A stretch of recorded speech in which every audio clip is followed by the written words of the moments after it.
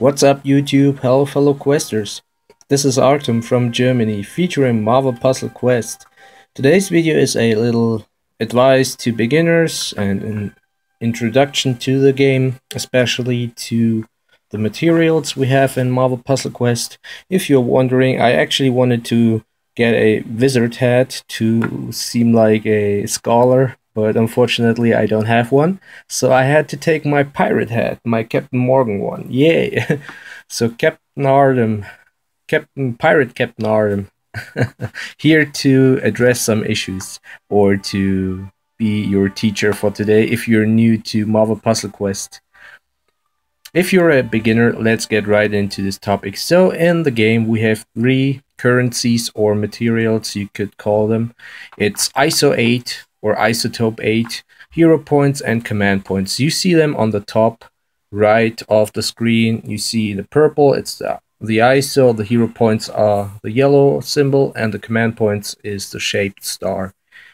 And what do you do with those materials? So just to let you know, the ISO-8 or isotope 8 is a material that has something to do with the prologue mission of the game, in which the dialogues between several characters tell you what ISO-8 is about, that it is a material or resource meant to boost or strengthen your character, and that certain fractions are fighting over it.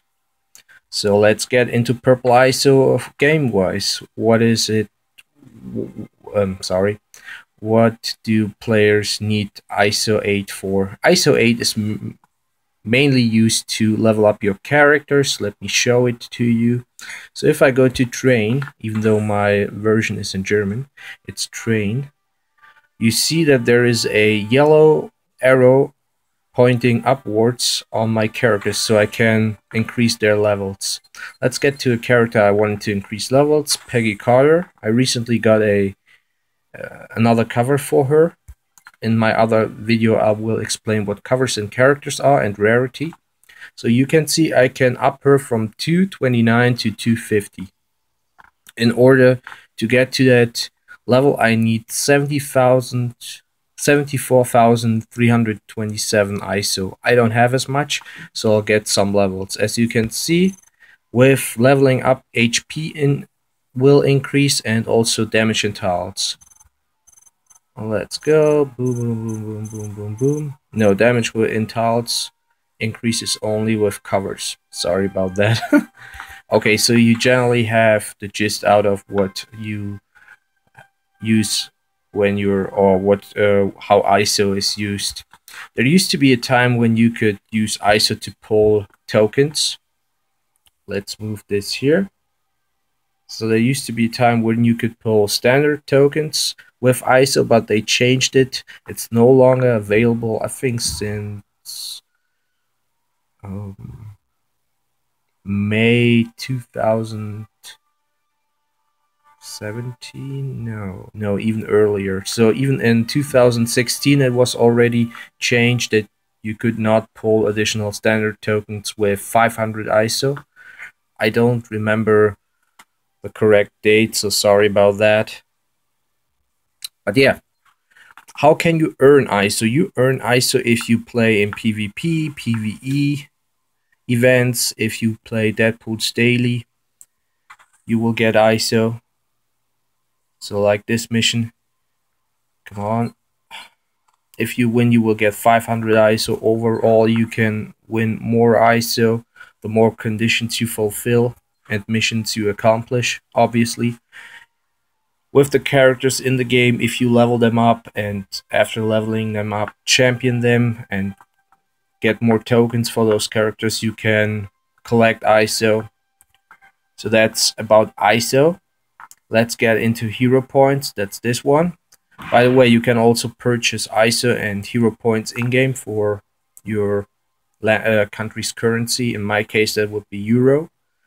But I'm not going to do that. I want to achieve everything without spending and investing any real money into this game. It's up to you to do whatever you like, so I'm not trying to persuade you not to do that. It's everyone's decision. Back to hero points. What are hero points used for? Just like with ISO, you can acquire hero points by doing missions, by leveling up your characters after you have championed them.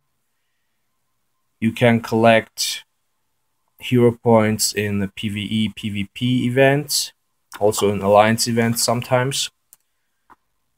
You can purchase them, just like I told you. And what are they used for? So you can use them either for pulling tokens in some vaults, as you can see. So for 4 and 5 stars, you need command points, but I'll get to that later.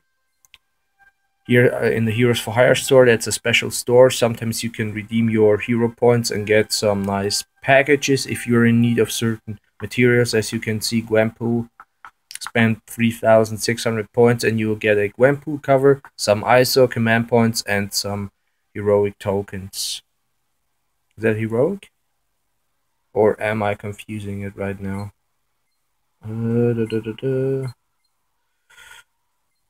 No, that's not heroic. Yeah, and obviously what people try to spend hero points is increasing your roster capacity. So if you go to acquire another roster slot for another character you want to add in, you'll have to pay a certain amount of hero points. In my case, it's 1,000 hero points. The hero points increase with how many slots you already have.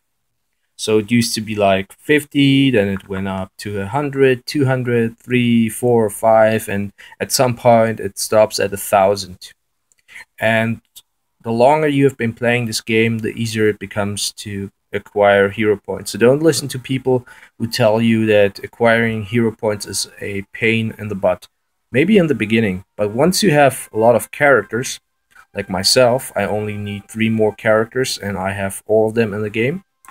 You will see, yeah, you will face the problems of needing more ISO instead of needing hero points. You will hoard a lot of hero points.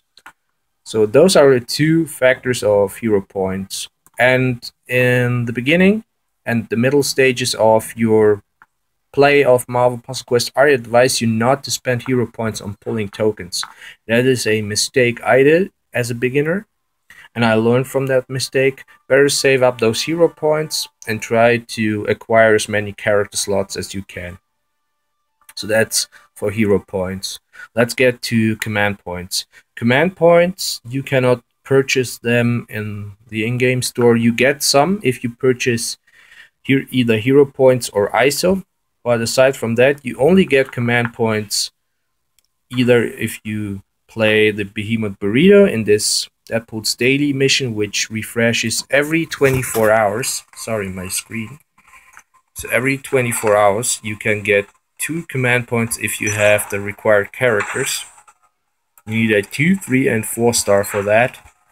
Aside from that, you get command points just like hero points and ISO if you play the events, the PvE events and the PvP events. You will get certain rewards if you acquire a number of points.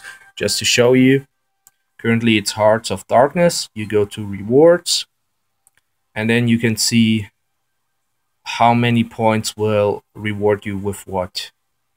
You get points by fighting the enemies and winning those fights. So there's some hero points, a 4-star cover, and some command points as well.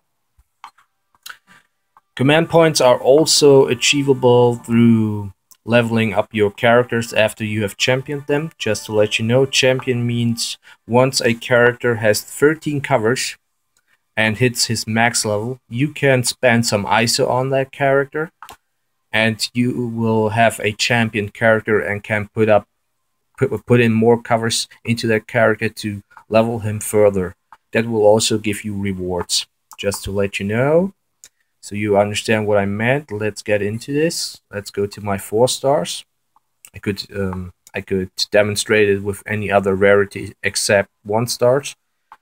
So let's go to Rocket and Groot.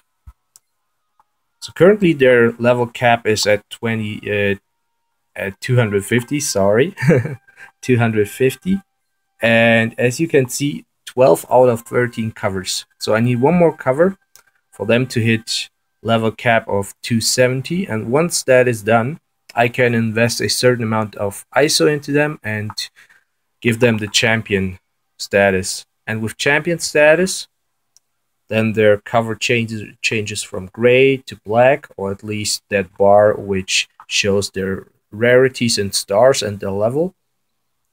Let's go to Wolverine. Once that has happened, I can show you what you'll get if you invest more covers of that character into your champion. So get a legendary token, there you get command points, ISO, more command points, 0 points, and further down the line until you hit the max level in the champion status. That's always 100 levels ahead. And then you can change your character and start all over again. So that is for how command points are achievable in the game. Sometimes MPQ or D3Go, the publisher and owner of this game, sometimes D3Go hosts special events on their forum where you can also earn ISO, hero points, command points if you do some stuff like subscribe to another Marvel.com page or get an account there, enter a lottery, play some event, or show a nice picture of your favorite MPQ moment. So those 3 resources are what you need in order to succeed in the game. I hope you liked the video.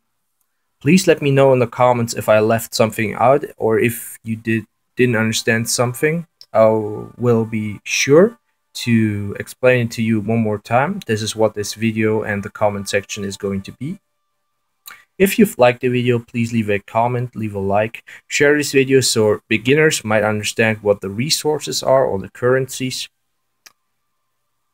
Subscribe to my channel for more content to come. I will do more videos with the pirate hat to inform new questers, so they might get a better understanding. I already have some videos out on my YouTube channel where in which I give advice to beginners and advanced players.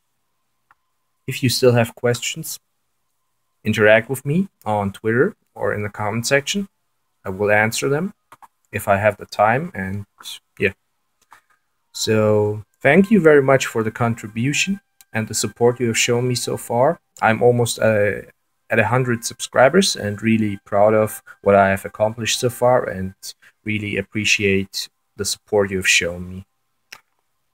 Before I end this video, a shout out to my buddies and fellow Alliance members, JonEl Media, Mr. MPQ, and Kill Power. The first 2 also have YouTube channels of their own and do MPQ stuff as well, while Kill Power is mainly on Twitch and streams Marvel Puzzle Quest there. So thank you very much, buddies, for always mentioning me. I'm trying to do the same to support you and to increase your viewership. And that's actually it for this video. I hope you liked it. Keep on questing. Any questions, be sure to ask. Be sure to ask them and expect other advice videos this week. I'm signing out. Have a great day. Bye.